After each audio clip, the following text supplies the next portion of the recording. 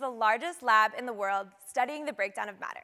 They are researching and experimenting at the frontier of particle physics to understand what exactly happened during the Big Bang and what shapes the natural laws of our universe. But simultaneously, they're bringing artists into their labs to collaborate. When I found this out, I was shocked. I'd always seen the worlds of art and science at odds. Back in middle school, my peers and I were taught that the left side of the brain was used for scientific and deductive reasoning, while the right side was used for creativity. I knew some people were better at science and some people were better at art, but I hardly ever saw these people doing both or even working together. So I was personally worried that I was right-brained because I loved art. This thinking inhibited my confidence in science courses, and it's likely one of the reasons that I'm studying film today. But this summer, I went to CERN, the Center for Nuclear and Particle Physics Research in Geneva, Switzerland, and I witnessed their efforts to reconcile this divide. I learned that art and science can have a symbiotic relationship, and when they do, the outcomes are incredible. I also learned that if we don't embrace interdisciplinary collaborations, we won't be prepared for the out-of-the-box thinking required to solve some of the most challenging issues of our time. We only understand about 4% of what the universe is made of. This statistic comes from researchers at CERN. My journey of discovery began last fall. Monica Bello, the curator and director of arts at CERN, spoke at an exhibition I attended, and she explained that our world needs radical thinkers, and CERN is working to support these thinkers through artistic residencies. In 2011, they embarked on a new cultural endeavor, forming an artist-in-residency program that's evolved into an arts program of its own right. CERN hosts artists from all over the world. They work alongside physicists, cosmologists, theorists, and data scientists to learn about the experiments in progress. Eventually, the artists create pieces which explore these complex processes of particle physics, from works of visual media, to choreographies, to holograms. The public can then interact with the science from CERN through these traveling art exhibitions. After hearing about this program firsthand, I wondered about the underlying motivations of arts at CERN. I'd never thought critically about how we've separated these fields as a society. I wondered what expectations were for artists. Were they supposed to explain science through their art? Was it easy for physicists and artists to communicate? I wanted to explore CERN from an artist's eyes to see how these residencies inspired their work. So I interviewed with the director, asking if I could make a film about these very questions. The purpose of the documentary is to show those who have similar fears as I did in 6th grade how artists and scientists can collaborate. And even though I came into this knowing very little about professional art or professional physics, I took my newcomer's point of view as a lens for the documentary. After securing a grant from Tufts Summer Scholars, in May of last year, I set off to CERN. I filmed for 4 weeks in their labs, interviewing artists and scientists, absorbing and asking questions. This science research center is supporting the arts. This is super amazing. In the United States, we almost always see support for science trump support for art. As we well know, there's a cultural perception of scientists as practical and logical, and artists as idealist and emotional, in a society that may overvalue rationality and productivity. This program is supporting these interdisciplinary collaborations between arts and science because the CERN community believes it's important. It was an incredible experience to spend every day exploring CERN's campus of unbelievable experiments, from particle colliders to antimatter detectors. I literally went 300 feet underground to film and photograph some of the most high-tech research equipment ever created by man. Artists would ask questions about how machinery was designed or specifics about a concept that they were researching. Likewise, scientists inquired about the interests and work of the artists, intrigued by the mediums that they used. Nicole Louis-Lier, an interdisciplinary sound artist, liked to interact with the soundscapes of the spaces we visited, later composing a collective sound piece. She often played the equipment that we saw, like a drum, to check the object's resonance. Some scientists thought this was funny, and some were puzzled. What could she hear that they couldn't? Nicole's electromagnetic sound antenna sparked questions from physicists about the hidden soundscapes of their work environment. It's a device which collects electromagnetic frequencies and transmits that data to her audio recorder. At times, she even handed her headphones over to scientists so that they could hear the raw sounds she was collecting.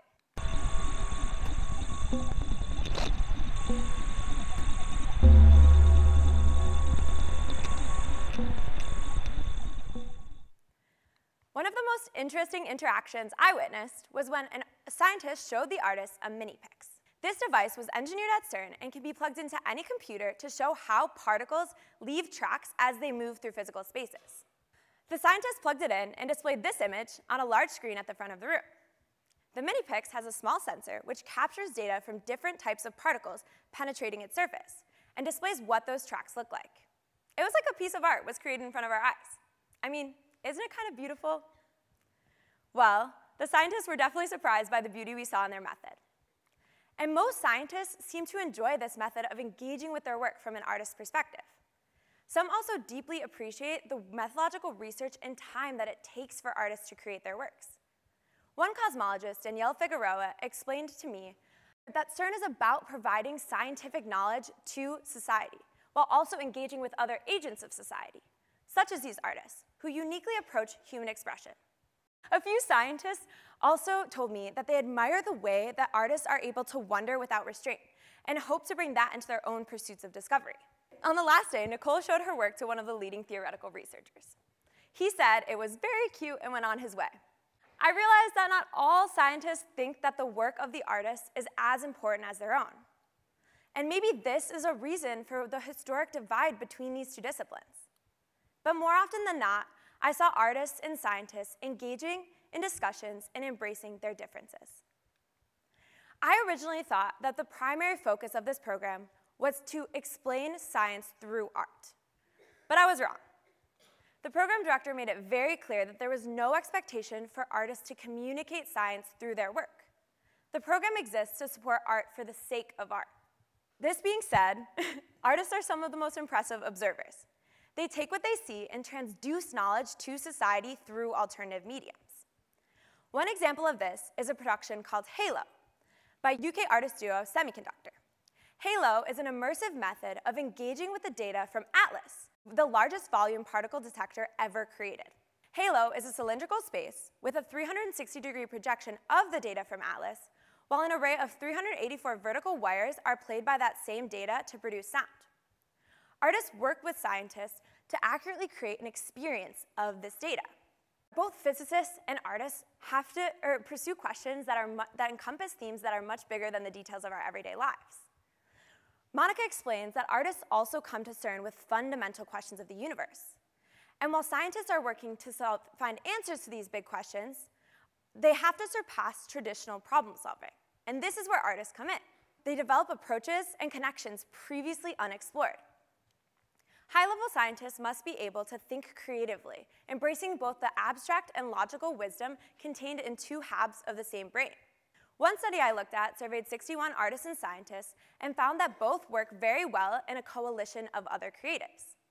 These people benefit from collaborations where flows of creativity are natural and not forced. So it makes sense to bring artists to CERN, not just to be inspired, but to inspire. The works that artists produce are physical and lasting artifacts of human development and representations of where we are in our journey of scientific discovery. As science and technology progress, the artists capture these changing landscapes in their work. And generations later, people can interact with these pieces of art, which are emblematic of where we were at the time of the piece's creation.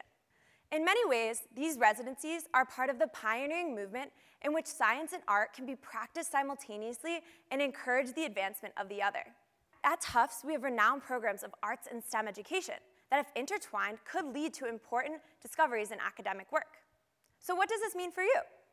STEM students reach out to SMFA students, and vice versa. Seek out interdisciplinary projects. Maybe even test out your own scientific or creative sides. If we take time to listen to and appreciate those in other disciplines, we open ourselves to unique opportunities to advance our knowledge. As a university, Tufts could be taking action too. They could offer more interdisciplinary courses and encourage project development across disciplines. They could host a cross-department event, such as a hackathon that includes design, film, music, performing arts, engineering, and computer science. We should be researching how we can propel students into a world where there are hardly ever clear lines between disciplines. The founder of Arts at CERN proposed this program with one simple equation: art plus science plus technology equals culture. As we move forward into an increasingly technological world, many disciplines will require collaborations between fields to innovate and disseminate knowledge. And while physics could, of course, just exist as physics, it would be useless to the rest of the population without people who could incorporate those findings into products, textbooks, and artwork to be enjoyed and interpreted.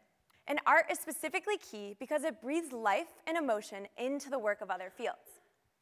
In his book, Living Philosophies, Albert Einstein writes, "In art and in the higher ranges of science, there is a feeling of harmony which underlies all endeavor. There is no true greatness in art or science without the sense of harmony." So, for the sake of future discovery, let's embrace this reconciliation between art and science. Thank you.